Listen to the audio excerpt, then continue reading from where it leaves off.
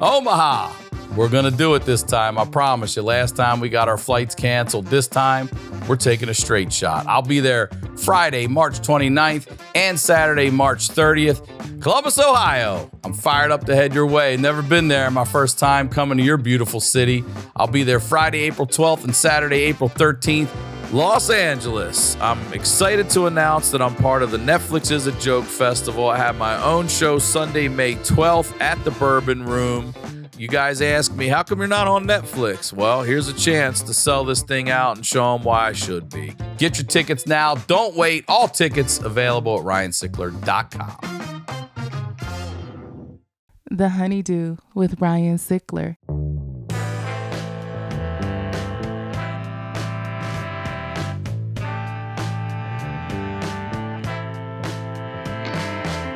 Welcome back to the HoneyDew, y'all. We're over here doing it in the Night Pants Studios. I'm Ryan Sickler, RyanSickler.com. Ryan Sickler on all your social media. And I'm going to start this episode like I start them all by saying thank you. Thank you for supporting this show. Thank you for supporting anything I do. It's genuinely appreciated, you guys. I love my job. All right. And if you got to have more of this show, then you got to check out the Patreon. It's called the HoneyDew with y'all. And it's this show with y'all. And I keep telling you, y'all have the craziest stories I've ever heard in my life. And if you just want to check out a sample, go listen to the episodes I do right here on the HoneyDew with Josh Wolf, where we highlight like 10 of our favorite episodes. We've done 2 or 3 of those now. Check those out. I promise you, it'll blow your mind. All right. And thank you for supporting the way back. I genuinely appreciate it. It's going great. I love this show. All the guests you're seeing here, we're trying to get on there as well. Have fun with them. So go subscribe to that. You know what to do to help it out. Rate it, review it. Check out the audio feed as well. It does exist. All right. And come see me on tour. If I'm in your town when you're around, tickets are available at RyanSickler.com. All right. That's it.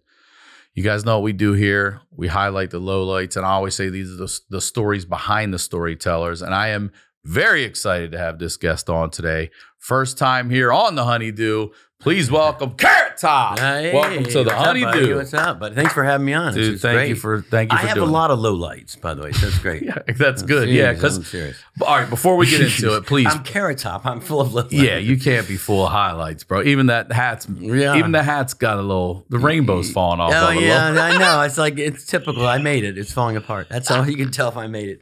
It's falling apart. Promote everything you'd like, please. Well, you know what? I'm lucky to have the show in Las Vegas at the Luxor. I've had this is our 18th year. We'll be there. That's crazy. I know it's unreal.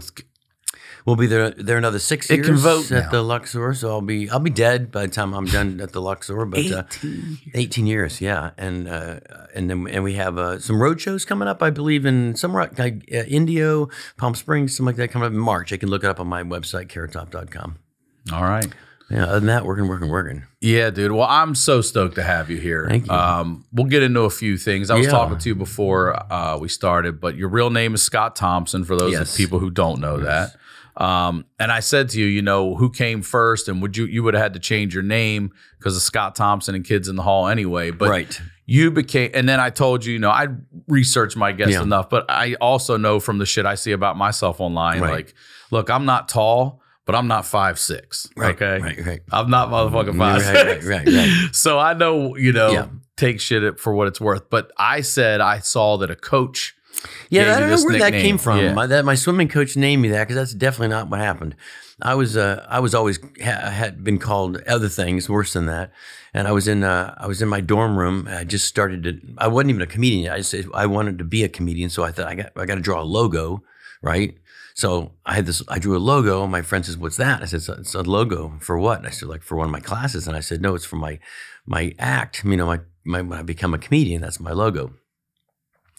And he's like, you don't have a joke. So I said, I know, but I have a logo. That's more importantly. So I got that out of the way. I'm thinking the same thing. That's I thought of it was a brand. I was a marketing major, so I kept saying it's got to be a brand. It can't be Scott Thompson because there's already Scott Thompson Kids in the Hall. Plus, that's not a show busy name to me. So I thought, I want to be a name like when you're walking down, you know, like Vegas, you just see it and it stands out. And I said, Carrot Top. I don't know how it just hit me, Carrot Top. So I drew this logo with a carrot and a thing holding a microphone, and there, Carrot Top. It was a blessing and a curse, by the way, Ryan. You know? I hear you on that. I mean, you know, but first it's I impressive. did it, and then someone says Carrot Top. I'm like, what have I done? You know, might have called myself Carrot Top. I should have gone. I should have gone with Queen Latifah. It was still available. It was still available. It was still available.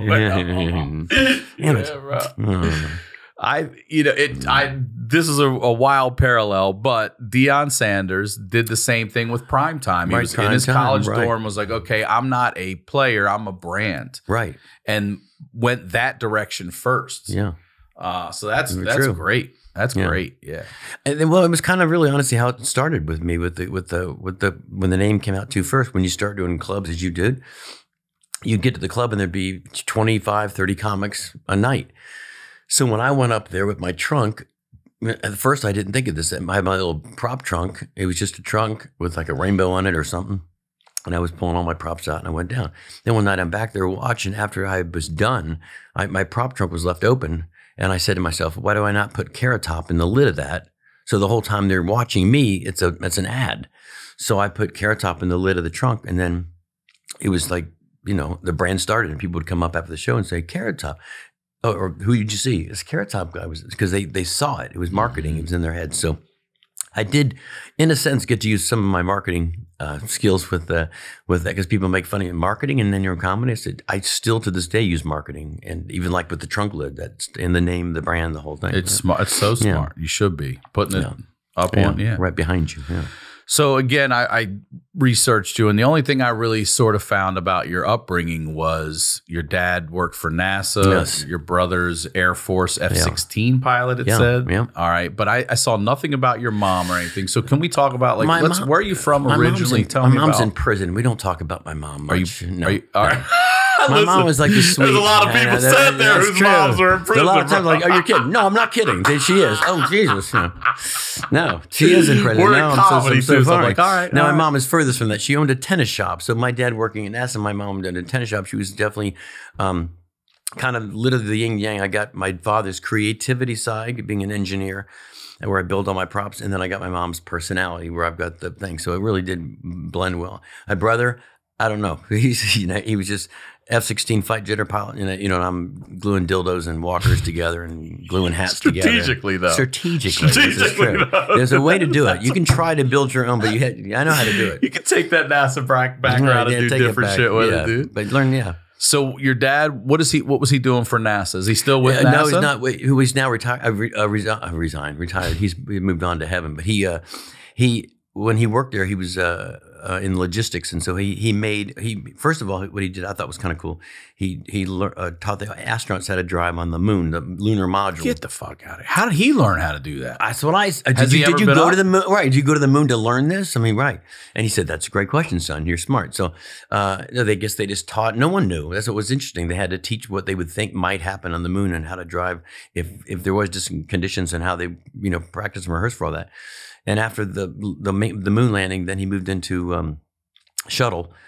And at the shuttle thing, was he there for the original moon landing, the first? Yeah, he was. Was he? Yeah. The one that people think didn't happen? Wasn't. Yeah. It's too bad my dad wasn't here and ask him about that. I'm going to see someone get riled up.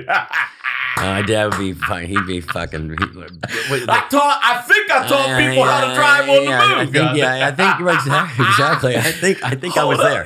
Yeah. Hold on. Your dad taught Neil Armstrong how to drive a vehicle for the moon. Yeah. That's crazy. Yeah, I know. And as a kid, I never really, thought, I didn't think anything of. We're kids. I just thought, I don't want to go to another launch. You know what I mean? I want to watch Gilligan's Island. So we'd go, watch the launch. And I think this is fun. I was 13. My dad, we were going to see the shuttle launch. And we're out there at the Cape. And there's a tent for beer and soda and chips and stuff. And there's a tent for beer. So my dad says, what do you want? I said, I don't know, just a Coke and a hot dog. And my dad says, well, I'm not waiting in that line. You're having a beer. I said, how old are you? 13. So I said, all right, don't tell your mom, but just have a beer. So he gets the beer and he's like, try it. And I'm like, you don't like it? I said, it's okay. He's like, do you want me to get you? I said, no, I'm fine. I'll rough through it. So I drank my first beer and I think I saw 3 launches. And then we got home. My mom's like, how was the launch? I said, oh my God, I got drunk. Dad got me a beer. And I'm like, Jesus. What? So yeah. Were you there for Challenger? Yes, I was. Well, I was there. I know exactly where I was. I was in my car. I was a courier when I was in college when I just first started doing comedy. I drove bank reports to banks and back. So that's why I was listening to every day on the radio this comedy show, and I would listen to it.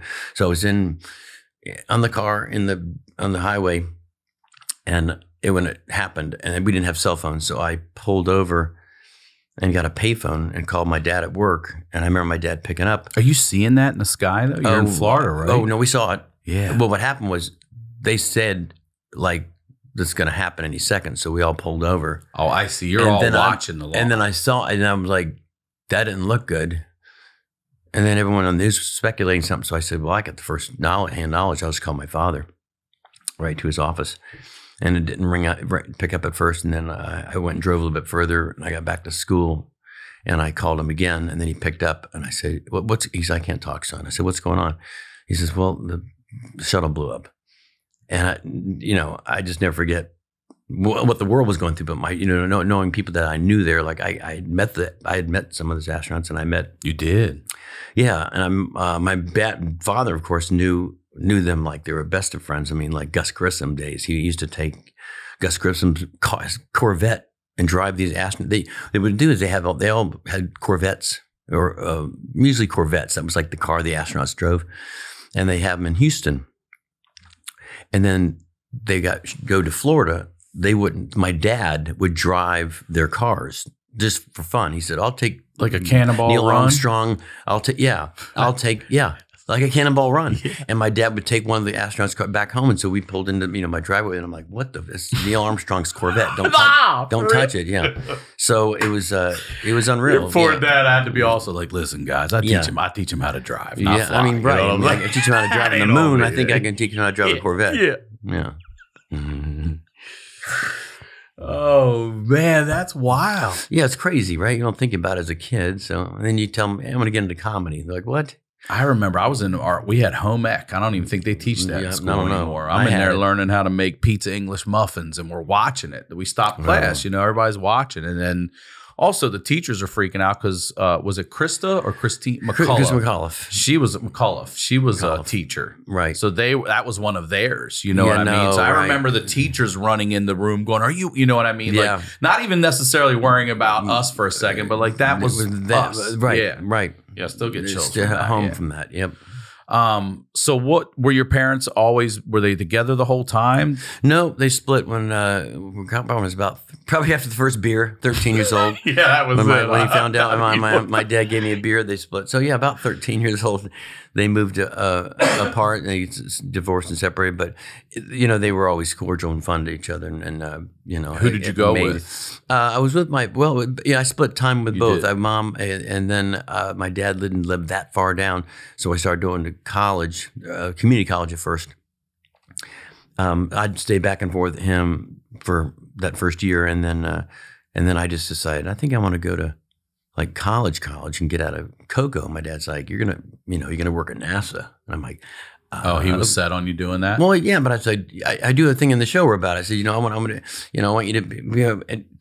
When I told him I want to be a comic, he says, you do know that's probably never going to happen. When I tell the crowd, and it's dead silent, I said, it's probably right. He was probably right. It's true, but what a dick. Why would you say that? So then I asked my dad, well, what do you want me to be when I get older? And he says, I want you to be an engineer like your father and work at NASA and train astronauts like I did. And I called back to, you do know that's probably never going to happen. Like, I'm the dumb son. The F-16 guys over there. But also the odds, I feel like, of both jobs might be pretty parallel to not necessarily coming to fruition. Yeah, right. I think both are cool jobs too. Like being an F-16 fighter jet pilot in the Air Force Academy is pretty darn cool. But then my brother thinks being a stand-up comedian on, especially later on, on TV and whatnot, it's pretty cool too. So we both have fun professions, and then we look at each other like, you know what you're doing. I kind of know what I'm doing. He knows what he's doing. But yeah, we can make a mistake. Right. I always say that. I said, I have a bad show. There's always another show. You have a bad landing. You don't have another bad landing. So there's a lot more pressure to be in positions than we are. I think people give us so much praise, but it's like, it's okay. We can rebound after a bad show. So where do you fit in? Like, what do you like growing up? Are you a good student? Are you fucking around? Are you getting in trouble? Or are you pretty straight and narrow? fucking around. I was really quiet to myself. Not a good student. So I was always just, I probably haven't, never been checked, but like ADD or whatever they call. So you were the quiet bad student, not quiet the good, acting quiet out. Good. Never. I would, if I ever did. You were a good student, but didn't do well with grades. I'm saying. Bad grades, Gotcha. but I wasn't acting up, or even like the class clown. I wasn't. I would have a joke ready or a one line.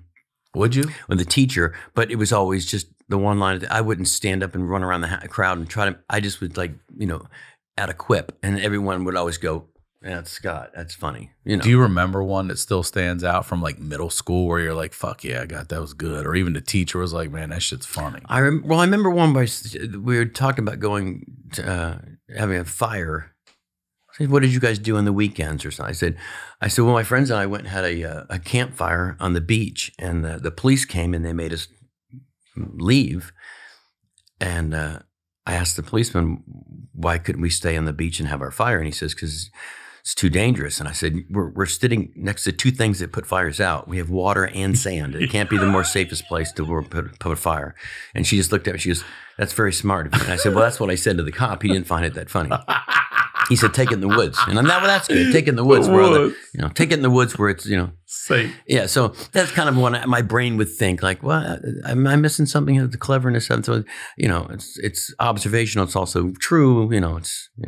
It's even like now when I do my Trump thing, it's always, what makes the Trump thing fun is I'm not making fun of Trump. I'm making fun of just his voice or his thing, his manner. Like we didn't have bottles. We never had bottles before, but I made bottles, but microphones weren't here. There was no microphones. People just yelled at each other. I made mics.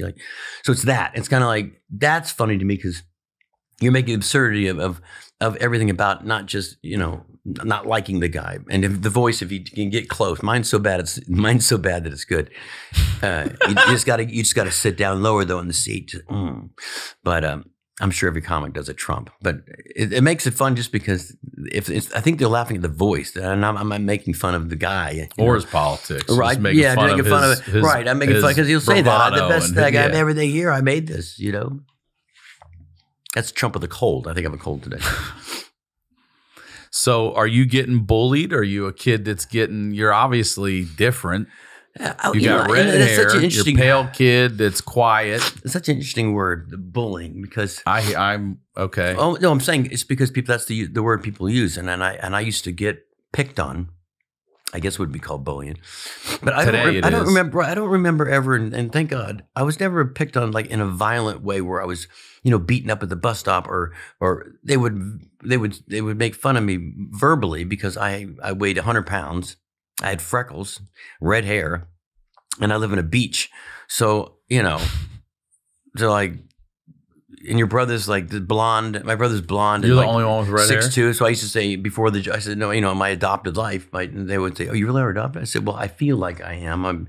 They would say, who has the red hair in the family? And I say, we have an Irish setter. That was the only thing I could come up with. But I don't think I was picked on, like bullied as much as I was never the guy that physically stood. harmed. No, right. So I stood out like a sort of thing. Even like today. I mean, I walk through an airport. I definitely look like someone different than a normal person. So when young people do it like that with bullying, I see it. I have a little 4-year-old goddaughter that every time I say, just yesterday I said, oh my God, that was so funny. She gets so angry if I say she's funny, and I think what's happening is someone at school, that's how they make fun of someone. Is you're like funny looking or funny. I said no. If someone says you're funny, they're complimenting you, like you're funny. You made us laugh. She goes, no, I don't be funny. I don't want to be funny. I'm like, okay, I don't think she's quite. So that could be something that happens, banter-wise with kids. But yes, I was definitely picked on. Thank God my brother was a senior. I was a freshman, so everyone knew my brother. He was a swimmer, and he was, like I said, it was Garrett. Everyone knew him. So I was Garrett's little brother. So all of his friends would always pick me up. I weighed 100 pounds, and I got to be part of the cool team because I was Garrett's brother. So then when my brother left, and I was just the only one there, then, I had to fend for myself, and that's when I started doing trying to be more funny and try to get into comedy, not get into stand-up comedy, just get into being funny with more quips with people and observational things. And then it started in college with the actual coming up with, I think I'm going to be a stand-up comic. which is fun looking back, right? Even you, like, it's just a weird thing and you dive into something that I know nothing about. Like I said, I would watch George Carlin and watch Phyllis Diller and everyone on the Tonight Shows. Didn't know anyone who did it. I didn't know, right. No, I know, right. Voice, or I didn't even know what a manager and agent was. I thought we were just getting up making people laugh at first. Then I'm like, oh shit, now we got to do this. That's absolutely the truth. I was the worst with comedy because I would do gigs and I wouldn't even pick up my check because I was not so much not doing it for the money. I was just couldn't believe I was doing it. I would leave and they say, you didn't pick up your check. And I'm like, oh, all right. And other comics were like, that's like the first thing I did before I went on stage. I'm like, I know I wasn't thinking about my getting paid. I was just thinking about the show and thinking about getting to the next gig. And, I had just enough money, to get gas and a beer. I mean, literally nothing. And then I didn't think about that. It was just the idea of doing it and then not doing it. I went for a phase where I couldn't get gigs anymore. So I just quit. Did you? Yeah. And I went back to Florida and I was shucking oysters at this bar. And there's a jukebox back there, and I'm dancing around like Mick Jagger and Aerosmith and Michael Jackson, which is now at the end of my show. It's weird. That's where this whole thing at the end of my show came from. When I was 17, 18 years old, and I turned it into this whole rock montage thing. But I'm just shucking oysters, and these two couples came in. And I'm doing my, stupid shit, shucking oysters, and I'm like Mick Jagger, and I'm cutting up napkins and going, excuse me, and the flip feathers come out. Every stupid bar gag you could possibly come up with. And they're laughing, and they look at me, and they're like, you have a twin somewhere. And I said, God forbid, I have a twin. Jesus, jump now. He says, no. They're all like, no, like not funny. Like you've been to Tampa? I said, been to Tampa. Oh, you have a twin. What's the guy's? He does comedy. We saw him. He's so funny. And you guys say Carrot Top, and I said Carrot Top, and I go Carrot Top. They go, yeah, you should look this guy up. He's fun. He's the funniest guy I've ever seen. He has all these things and gags, and I go, yeah. And I went, oh wow, cool. That's cool. Carrot Top, huh? I'll check that out. And I went to my manager that night, and I said, I might have to go back in to do what I used to do before, so I'm not going to leave, but I'll give you 2 weeks notice. And he says, "Where are you doing?" I said, comedy. And he said, "You were doing comedy?" I said, "Yeah, I quit." He says, "Oh, we're going to do it again." So I said, "Yeah, I think." So I called my buddy who booked gigs, and I said, "You don't happen to have a gig, anything?" I haven't done comedy in like 2 years, so I don't know if you haven't, He said, "I have New Year's Eve and Fort Myers." I'm like, well, I'm not, my first show back's not going to be New Year's Eve in a 500-seat comedy club. No way. It's called Dr. Al's Comedy. So I said, no. You have like a bar, a little shithole gig I can do? And he said, no, take this one. I said, Bob, I haven't done comedy. And he's like, you're Carrot Top, for fuck's sake. You got it.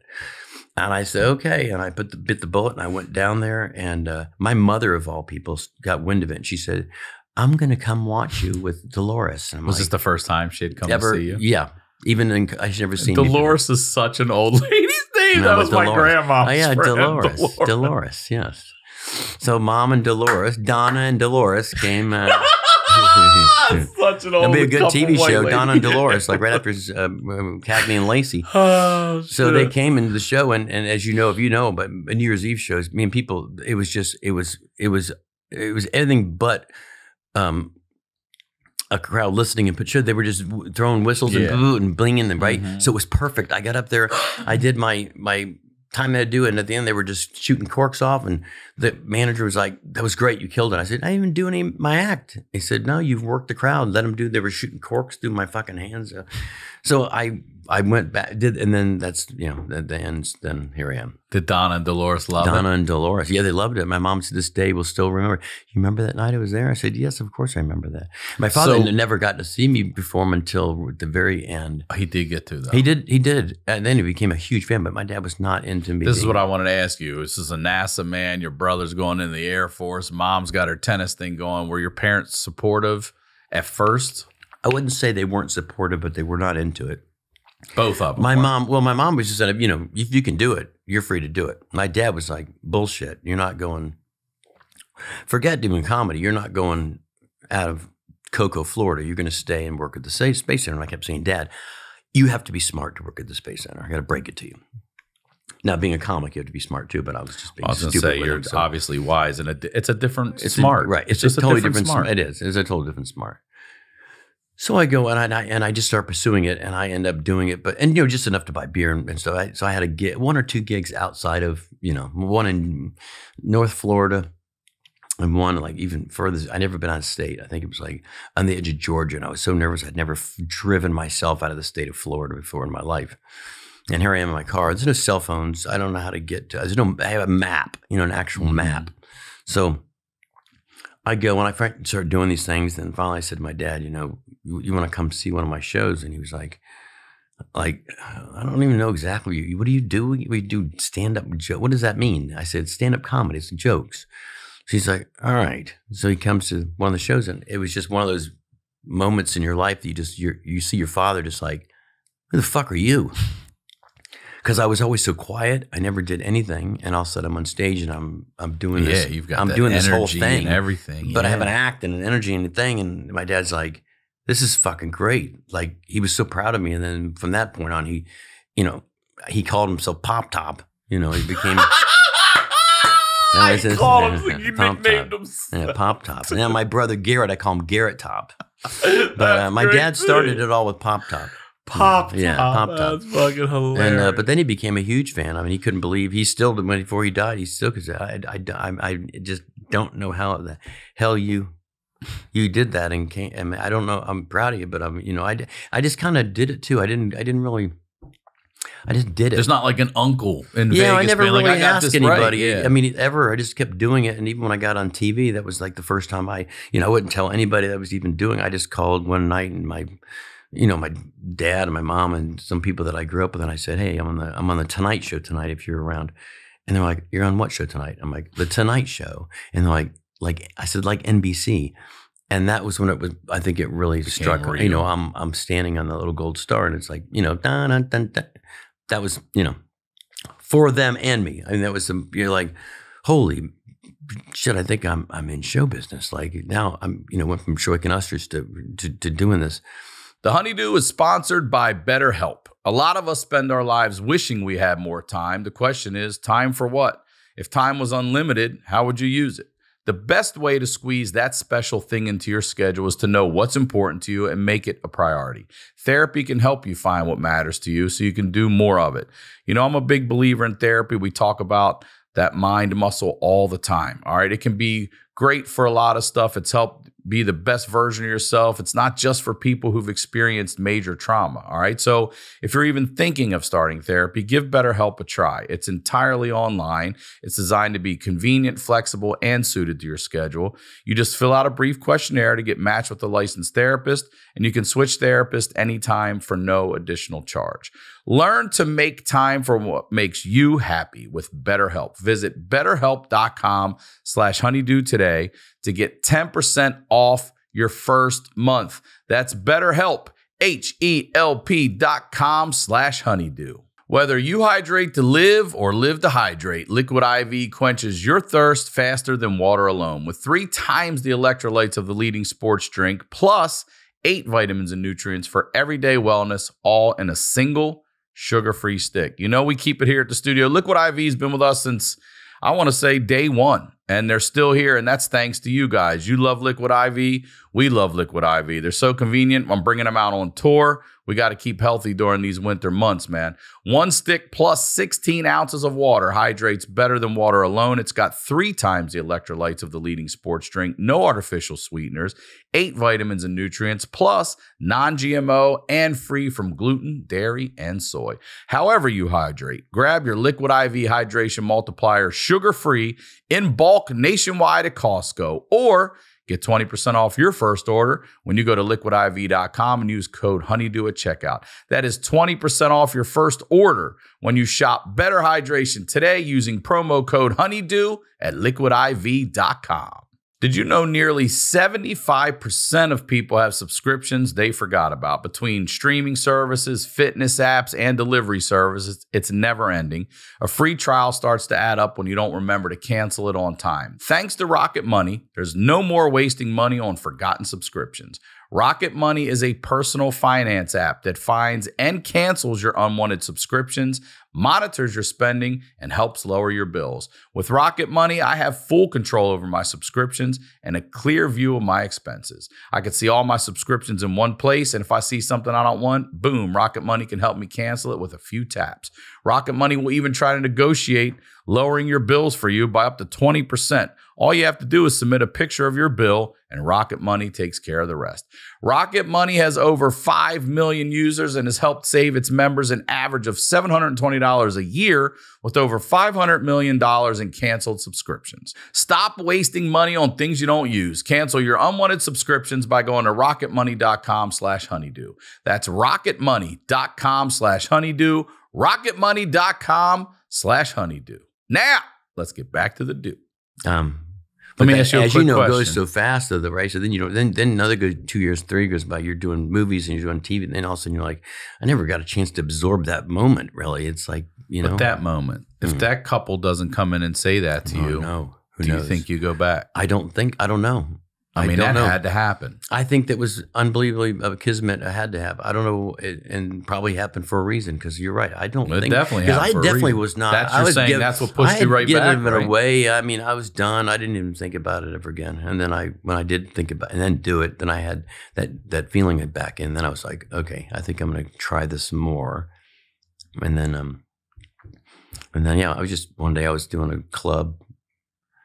It was a club in this barn. It was over, and I was packing up all my stuff, and people were coming up the stage as I was putting my stuff away, and they said, "Why aren't you?" So when a lot of TV shows were on, comics were on TV shows, and this couple says, "Why aren't you on TV?" And because it was a TV thing on afterward, I said, I don't know how to even get on TV. And then this guy's like, "Well, you should be on there." So I had this guy that wanted to be my manager. And he said, "What a manager?" And I said, "Well, what would a manager do?" And he said, "Well, I'll help you do this, I'll do that." I said, will you get me on TV?" And he said, "Yeah." And I said, "Okay, if you can get me on TV, we'll do it." So it wasn't that long later. It might have been 3 weeks. He said, "I think I got you on Comic Strip Live," which was huge. It was, it was Fox, and it was filmed right in LA at the Jamie's Club there. And I go, and I'd never been in California. There's TVs, lights, just like this. It's an actual, I'm scared to death. And I remember just thinking to myself, I'm scared to death. Like, I'm going up and it's TV people and everyone on two, quiet, And I just, for some reason, I just took a deep breath and said, you know what? Just do it like you're doing, like you're at the club in Charlotte. It's nothing different except there's a camera guy there. So I went up and I just was like, yeah, I forgot there was cameras, and I just did my first joke was a neighborhood crime watch sign that I stole. I said, this is how good our crime watch is, and I'm watching their fucking signs. And it killed, that first big laugh. And then I thought, oh my God, fuck, this is killing it. And then I went in to do the rest of my whatever the hell I had. Did you do Wendy on that one? I think I closed. I think I closed on that. Yeah, I said, shit, she's here. Yeah.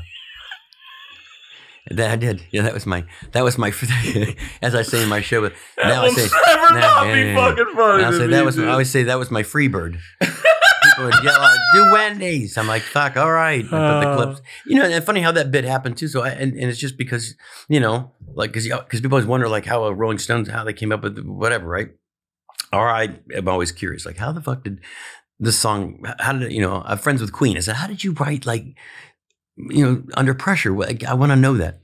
So the Wendy's bit was my classic. Literally, I was at a Bahamas club, and I worked there for a whole week. And the opening act would go down to the lunch, and the only thing that was open was a Wendy's. And So we went to the same Wendy's every day. And every time we walked in there, the girls that worked in the Wendy's would always laughing at me. So I figured, okay, I'm goofy looking, da-da-da. And finally one day, they're all laughing again. I said, are you laughing? Americans are making you laugh? We come in here every day. And the girl's like, no, you. And she's like, you look like this. And I said, oh, I look like her? And they go, yeah. And my friend's like, dude. I said, oh, I look like the Wendy's girl. So I took my hair and I put them like this, and they all started laughing. So he said, that's how that came about. So that night I went down, that day we went to the drugstore. I bought these little clips, and I just went on stage and I put my hair in pigtails like that. And I walked on and I said, yeah, you think you look bad. Look at this shit. And fucking Wendy's. I'm the Wendy's girl. And then it turned into a whole bit where you pull up and like, shit, she's here. And you clean up and, they're looking at you like, yeah. So it turned into a whole like 20-minute routine. But yeah, it's how it happens. Just, someone's laughing at me thinking I look like the Wendy's girl. I said, fuck, let's put that in the act. Well, the thing I've always loved about you too is you have no problem shitting on yourself. You have no problem making fun of yourself or taking shot at yourself. Where does that start? Well, I think that starts out when I'm literally when I was being picked on as a kid. That was my way back. You'd beat them to the punch before they could. Yes, the Eminem, the whole fucking literally before they could make fun of me. I've already done it. Like and better than they probably would have anyway. Right. Yeah. Always. I mean, I would always boom, and they'd be like, "Oh, I was just going to make fun of the fact that you're skinny and you have freckles up." Yeah. Exactly why. So it was always self-deprecating, and then and even comics that I had admired and watched, I always loved that. I liked it's like two things. I like observational humor because I think people relate to it, right? When you say something that's like they literally have done this or seen it before, they get it. I don't do a lot of politics. I do the observational and do like everyday kind of storytelling, some of the things that just happen to me that people, now that I've gotten older, people love to hear, almost like what we're doing now. They want to hear like, well, how did you get into, how did you become Karen? Like, how did that happen?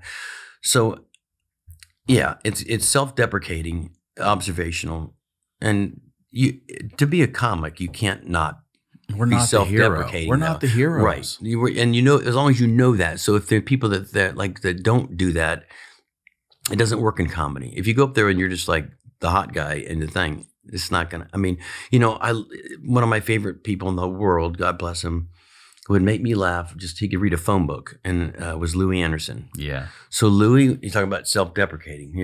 Big Louis. Yeah. He'd come out, and first thing he'd say, "I was at the beach today." And that's a laugh alone because he's at the beach. And everyone trying to push me back in the water. And two jokes, and right away he's picking on himself, and they're trying to push him in the water. How do you not love this guy? I mean, you just automatically love him. If he didn't come out and address anything, I think people would be like, does he not know he's fat? And you just love him. And it's like, you got to come out and be the underdog. You're not the even as success you get, you're still Carrot Top. I do so many things in my act that I go back to say, like I said, I get a lot of love and I get a lot of shit. I said, but the shit, that's why I'm a comic. I mean, that's why I started doing comedy. I have to have thick skin. But there's things that make me laugh, things that people come up with about me that are the furthest that it just makes me laugh. Like, the Carrot Top had a facelift. I said, would I not look better if I had a fucking facelift? And everybody laughs. I go, no, seriously. Like I had this is what if I had one, I would look good. Why would I, right? So then I do a picture of me. And this is me 3 years ago. There's a picture of me on the big screen. And this is me now. And it's a picture of, Caitlyn Jenner. I said, I'm the same. The same guy. I'm the same fucking guy. And it gets the biggest. And then I say, right, so I'm picking on myself for looking like, I'm saying that I look like a drag queen. And this is me now. I'm the same fucking guy. And then they laugh even harder. They're like, oh, that's great. He's got makeup on. He said, yeah. So it's always the whole show is self-deprecating. I mean, all the way through. It's even when I'm doing it, that my Trump, I'm making fun of me, not him. Like, because it's so bad. I have so many questions. All right. So you come from actually, it sounds like good parents. So you're not having to develop thick skin back then. You sort of developed that defense mechanism out in the real world in schools, things like that. When do you, or have you fully, because I know some of us haven't, when do you finally accept this is who I am and I'm going to fucking be this person and run with it? When do you finally accept the rainbow hat you made? Probably in a couple weeks. I'm not quite ready. I feel you on it. But no, yeah. Well, you know what? When did you get comfortable in your skin? Probably when I turned 50. For real? Yep. And you're how old now? 58. 58.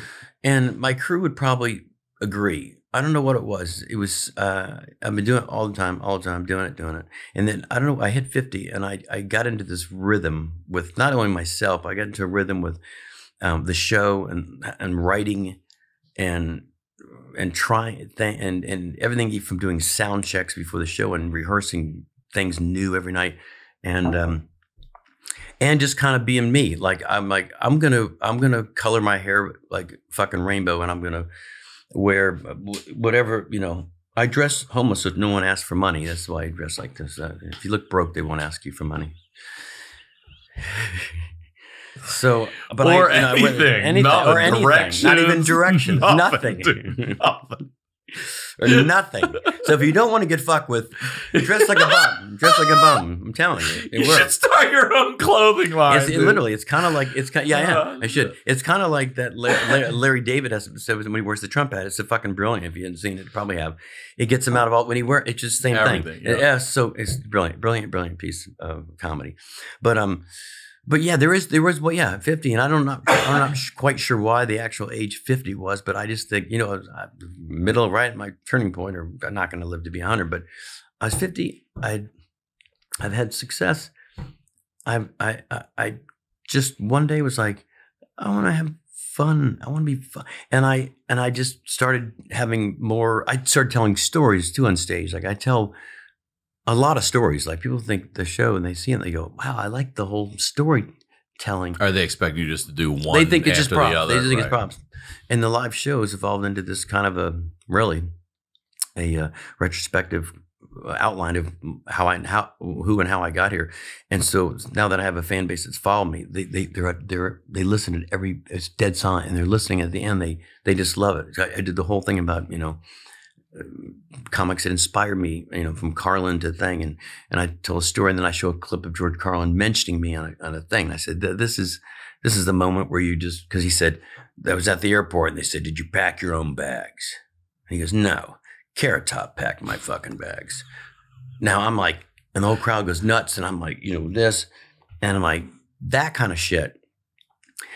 I never just sat back and enjoyed it and shared it with the crowd. People send me shit, but I said, I should show that and say, that's, studying him in my dorm when I was 12, 13 years old, in Catholic school.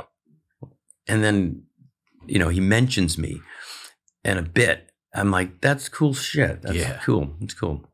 But that's about the age, right around 50. I just said, fuck, I'm going to start having fun and dance around on stage more, and I kind of have my own stage look, and people like my crew that day said, I like your whole, everything is working right now. I like the whole, it's rock and roll mixed in with, it's fun. And I write more than I ever did. I don't know why. Is that right? Yeah. And writing in a sense too of not even if it works, it's just writing. And my problem is I don't own a computer, so I still write everything in notepads. Do you? Yeah. So, and I'm one of these guys that I don't sit down and write. I have many, many friends that say, I'm gonna, what are you doing? They say, I'm gonna write this morning or this afternoon or this weekend. And I'm like, wow, I've never done that. Never. I just write all day long, and then I try to jot it down. Or if I'm even in a conversation with someone, I'm like, fuck, like last night I was having a conversation at the hotel. I was like, oh, and this guy was like, that was so funny. And I'm thinking, I got to remember how to put that in my somehow. But that's how it usually would happen. I'll ad-lib it on stage and then try to redo it. Mm-hmm. But I'm definitely not a guy to sit down and say, I'm going to write a Trump joke or Dallas Cowboys. It just doesn't happen. It just all of a sudden hits me. 5 minutes before the show, I'm like, that's it. I just made one John Kerry. Now, this is a great joke. John Kerry just stepped down. Resigned. I didn't even know he was up. Right, I didn't either. And what's funny is I even say that in the show. I do a Trump. Said, "Where's Johnny? Where's John?" And it's John Kerry's not. Why no one told me he was gone? And then I go, no, he did. He resigned. I have a big picture of him. John, do you remember John Kerry? And they kind of collab. I said, he resigned. His wife owns Heinz Ketchup. Did you know that? Right. And then the crowd's like, and I said, no, I'm not making this shit up. Now, as a comic, this is how you write a joke. His wife owns Heinz Ketchup. Could you imagine his wife trying to get him off at night? And it just fucking kills. Makes me hate the Steelers more. It just kills. Right. And then you do that, and they go crazy, and then you add a song, and like a white wedding, you just make it deeper and deeper, and then they're done with that. You said you just tap. So there's like 5 jokes in one. But that's one example of a new one that I was just watching the news, and John Kerry's wife owns Heinz Ketchup. There's got to be a joke there. Do you talk about your dad and your material at all? Yeah, I talk about how he wanted me to, when he took me to see Gallagher. And I took you to see Gallagher? Yeah. And I wanted to be a comedian. And I told him I wanted to be a comedian. It's a really great story in the show where I tell him, he takes me to it. And there was a line, you could meet him. So I said to my dad, oh, man. And my dad's like, what? You want to go meet him? I said, because I'm dying to be a comedian. Somebody said, all right, go meet Gallagher. I'm going to go to the car and get a beer. I said, okay. I was going to say, he's getting in the beer line. He's got it in the car. I called back. I'm going to go get a beer. So you didn't know my daddy probably had 2. So goes back to the beer line. Yeah. And then I do the whole meeting Gallagher, and then I said, I want to be you. And then my dad says, you know it's never going to happen. Then he wants me to be a pie. I said, you do know this probably never happened. And then it's a really nice moment. And then I do the Gallagher montage of meeting him and telling him a joke. He said, yeah, you want to be a comedian, you have to have jokes. And I said, you do? And he said, yeah. And I said, oh, well, that makes it harder. And he says, you don't have any jokes? I said, I have one. You got a logo, bro. I said, why do you should I should say I have a logo, but I haven't talked about it in the show, but I said I have one. And I did do this in front of him. And how old are you at this time? 14. Oh, hell yeah. So he said, what joke do you have? And it was in my pocket. Again, it was already a prop. So I pulled out a little, I do it in the show. I said, so I'm standing there and he said, you have to have one joke. And I said, well, I have one. And I take it out and it's a little thing of Visine. So I said, they say Visine gets the red out. And then I pour it in my hair and everybody laughs. And I said, and Gallagher's like, that's funny. And I said, then I go like that. He's like, fuck, you got 2. But that punchline, oh, you got 2, is like just the kicker. I said, oh, fuck. He goes, oh, fuck, you got one. I said, then I go like that. He's like, oh, fuck, you got 2. And then I show a picture of him and I at 14. So it validates the story. Mm-hmm. And the thing, and the picture is priceless. I have this little red hair. I'm 14 years old, holding on to Gallagher. So it's a good story. And that's the kind of stuff I just started, as you asked me earlier, that kind of going into that. I started around that time, just started like incorporating things that people maybe want to know or hear about, as opposed to just the old Carrot Top. You have to kind of rebrand yourself, and people love something they don't expect. And people expect that's what they're going to expect. Oh, when you hit the thing and all the crap. I said, yeah, no, I don't hit watermelons. That's Gallagher. I hit cantaloupe. It's you You do the trampoline? Yeah, no, it's not me. Jesus. You get shit like that though sometimes. Yeah. Older people. Yeah. Well, I did it with Gallagher. I had a great. This is the best clip ever. I mean, literally ever. He came to my show like 4 nights in a row at the Luxor, and he sat on the side of the stage and just kind of stood there. And he did never laugh once. He just kind of stood there and watched, which is probably normal for a comic too. I don't know if I would probably laugh. I'm a little more of a laugher than me too. Obviously. But he just studying me, and he knows that he's my mentor, and I really honestly, when I first started, I'd go to ask questions and jokes, and so he comes up. I go home the third night. I go back, and my manager calls me and he says, "Your buddy's here again." So I said, "Gallagher? Yeah, he's here again." Yeah. Fuck. So we're driving in. I'm like, I have to think of an idea, right? So I'm like, oh, I have an idea. So I go to my warehouse. I said, "Don't we have a hammer, a big hammer of some sort?" And I don't know. I'm calling my guy. Is there like a hammer in here somewhere? He's like, I think there's like an old mallet thing that we used to. So anyway, we find this big hammer thing. It looks like it could be a Gallagher joke. And you have a stool down there, right? He said, yeah. I said, all right, let's go to the store and get a watermelon. So we go to Target, we get a watermelon. Thank God they had watermelons. I mean, that was just, well, you have any watermelon? I think we have, it's not really season for what we have one or anyway, bringing this watermelon, the hammer, stool. So I get down there and I said, he doesn't know about this. So I said, Gallagher, I said, at the end, if you're cool with this, I have an idea. And the crowd will go ape shit. I'm going to reference the woman in the front row. Just randomly, I'll say to the woman, I hit the watermelon at the end. So just in case, I could just to set it up. She's looking at me like, when are you going to hit the watermelon? I do it at the end. The wrong show. I don't hit the, I make a joke. I hit cantaloupe, but I do it at the end. So I've set it up. And now he's over on the side of the wings and I'm on this side. So I go off and they have, another, please hand another hand for Carrot Top. So I run out with the stool and the watermelon and I put it down on the stool and I go back with the hammer we had placed and I go to grab the hammer to hit it. And I told him I'm going to do something at the end. I want you to come out and like you take it and smash it or whatever.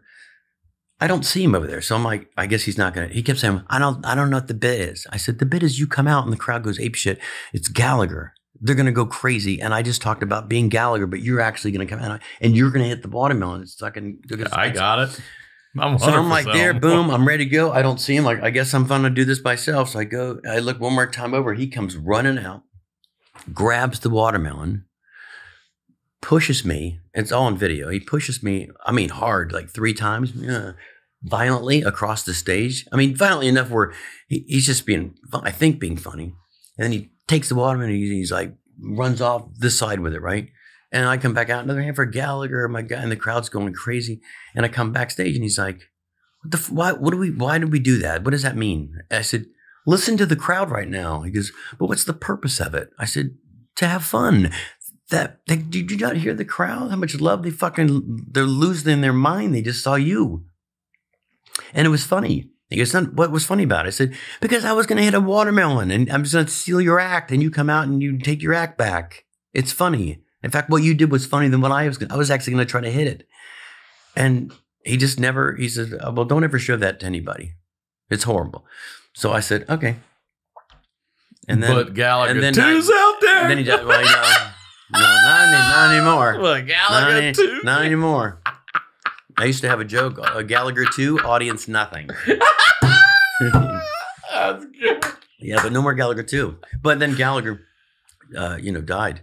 And then I started showing that clip to people. Look, obviously I've never seen the clip because the whole time I'm thinking, man, hell yeah. It's funny. He didn't have to do shit. Didn't have to sell a ticket. No, just come and do his fucking. Yeah. And the crowd was losing their mind. They were just thought it was the best thing. That's what I thought you said was he's going to come grab it and he's going to do it. And then act like, don't you fucking this. Yeah, no. You set it up at the top. I know you think this is but what he did was brilliant. It was actually funnier than him doing it probably because I really didn't want him to hit the watermelon because people would have lost their minds. But it worked out. It worked out good that he just grabbed it. But can I talk to you about your dad passing? Are you comfortable talking about that? Is it something you knew was coming? Was it unexpected? Yeah, he was pretty unhealthy for most of his life. He smoked, on a Vespa. My dad would smoke all the time. He'd ride a Vespa? I had a scooter one time and he went for a ride and I said, are you smoking on the... that's how he would get. He came back on a jet ski with a cigarette, and I said, "That's amazing." My dad was like, "What?" I said, "You went on a jet ski with a cigarette." Out there. Yeah. So yeah, not a joke. So he wasn't in good health, and then finally, he just got down to towards the end there, and but yeah, and that's when I started a lot of the storytelling. I think he would really appreciate it now because it's so.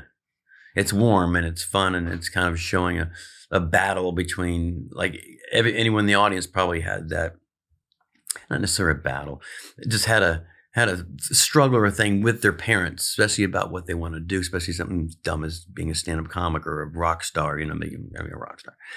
So, and my dad also being the extreme NASA guy, that was no nonsense guy, to a guy, someone like me who's, really honestly was like my dad, except when I got on stage, I'm not. But yeah, at least he got to see it. And like I said, Pop Top was he loved it. Yeah. How old was he when he passed away? He was young, 76. But shit. He smoked he had just bad health and just didn't take care of himself. And your mom and dad were my mom is still with rocking each other, it. though? Yeah. My mom is 83, and she's still. I mean, she's still. Your mom went after a younger man. She's still rocking it. She's still rocking it. Really good health. All her wits about her. You know? Does she? Yep. When's the last time she saw you perform? Not 2 weeks ago. Does she live in Vegas? Live in Vegas. Oh, she does. She's a stripper. Good. She's a stripper. Listen. There's definitely a market for an 83-year-old stripper. There is a market. Something for everybody out there. I mean, she's a good stripper, too. Donna and Dolores. Dolores. Coming up next, Donna and Dolores. Double D's. Yeah, right? The double D's that come out. Fuck, there it is. That's a show. It's a midnight show. It's a midnight show. Oh, dude, this was great, man. Thank you for real. Thank you so much for coming on here and doing this. Thanks for having me on. This was fun. It's been great to get to hear your real story. Yeah. So first time guest here, I ask everybody, after everything we've talked about, advice they would give to their 16-year-old self. What would you say to 16-year-old Carrot Top or Scott Thompson at that point? That's a great question. Because I think I did most everything right. Like I did most everything right. I don't go looking back and thinking. Yeah, there's one thing I probably but again it might not have helped. But if I could go back when I was starting out or thinking about problems, I started wanting to really honestly get into comedy older. In college, but when I was in high school, I probably should have taken some theater classes. I think not that like I said, I think I'm fine without it because my acting is amazing. But taking some theater classes and kind of being, but I don't know, maybe not doing that. Maybe that fact that I was a wrestler and I swam and I wasn't in theater. Maybe just that works. I probably, and again, this is the only thing I think. When I got into comedy, I lived in Charlotte, North Carolina, and that's where the hub of this guy owned like hundreds of comedy clubs.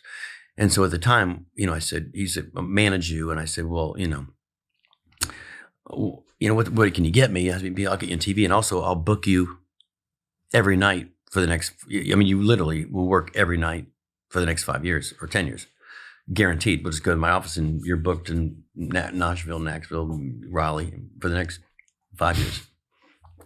So I was like, none of my friends could get gigs. I'm getting 5 guaranteed years of gigs. So I said, is it really that many? Oh yeah, no. I said, okay. And then I got into the college thing. And so I couldn't even play these things because I was doing colleges. So I would do colleges after colleges. And then I'd do, the weekends I would try to do the clubs, but then go back and do colleges. And I didn't stop working for, I think 5 years. I never took a day off. I was a workaholic on colleges and theaters, and then slipping in a Regis and Kathy Lee and a Tonight Show and do a movie. But the only thing that I think sometimes that even though I did all that work with the grassroots way around it, if I had gone to LA and I'd stayed here and kind of did my thing, who knows what I said, no, I'm not going to do the LA thing. I've got my own thing. Who needs LA? I have Charlotte. Like, who says that? And a lot of my friends are like, you don't live in LA? You live in Charlotte? How does that work? I said, well, I just do all the same shit. I just fly to LA and do my TV stuff and go back to Charlotte, do my shows on the road and go back to Charlotte. And he said, but if you stayed in LA, all the people, and people and opportunity and people that you'd meet, just imagine. And I'm like, that maybe, but maybe not. Maybe by living out here and struggling and trying to do it like everybody else might have been something that probably would have discouraged me because I had so much success. It's almost like the old thing about being a big, shark in a little pond or that's what I was. I was in a little pond. I was the big shark in this little town. I was famous. I mean, you can't not book me. I'm booked, or I can go to LA and be a little small fish and not get it, maybe not even figure out a way to get it done. So in a sense, I think what I did was right. But that one part of me thinks if I'd stayed here and pursued it and hung around Hollywood, maybe that people would have been. But I don't think that was my doing. I think my doing was doing it. I didn't want to go with the improv. Listen, that's great advice. I didn't want to go to the improv and sit there and wait till midnight to do my little stupid prop trial. So I want to go do an hour and a half at Notre Dame. And so I would do that. My friends at the improv doing 5-minute spot, and I'm doing an hour and a half at Notre Dame. I'm like, and you're getting paid. But it's also I feel like I'm working in the big room. I don't want to go back to, I don't know. But so, yeah. And the only other advice that I give, I say advice that I give young, especially comics, because I get a lot of people naturally that walk up to me and say, I want to be a comedian. Do you have any advice? And I always say, and you said it earlier, yes, there's two things of advice. You have to find a voice on what you're going to do. Because the voice is the most important. Not like the voice, but like what you're going to talk about when they say your name. Ryan, what is going to be your shtick? What's going to be your delivery? What's going to be your energy? What's going to be your style? We're going to talk about politics. You're going to talk about current events. And that's not something you have to figure that out. So it takes time. So I say two things. Figure out where you can get a lot of time on stage, a lot of time. And the more time you get on stage, you'll finally figure out your voice. So those two things are the most important: the time, and then you find out what your shtick. I mean, I've been doing this almost for 40 years next year, and my voice is changing. My shit's changing now. I'm good. I hear it. Yeah. Dude, thank you. Yeah. Please plug anything you would like again. Thanks, Bub. I really appreciate that. You're fun. You're fun. You're great. Dude. Yeah. We do some road shows coming up in December and March. Not many, because we did the Luxor. We're there every night. So we have the Luxor. We have 6 nights a week for the next 6 years. And then who knows? That's what's fun about the show business. Who knows? Something could happen an hour from now that I may be doing something different. Or I'm in a couple of movies that are out now. There's one with Matt Rife called Don't Suck. It's the title's funny because I'm sure they've already said it sucks. It's called Don't Suck. And I thought, if I was a writer, I'd say it's too late. They set you up, right? Mm-hmm. Don't suck. Well, that's too late. Well, thank you, man. Yeah. As always, Ryan Sickler on all your social media, ryansickler.com. We'll talk to y'all next week.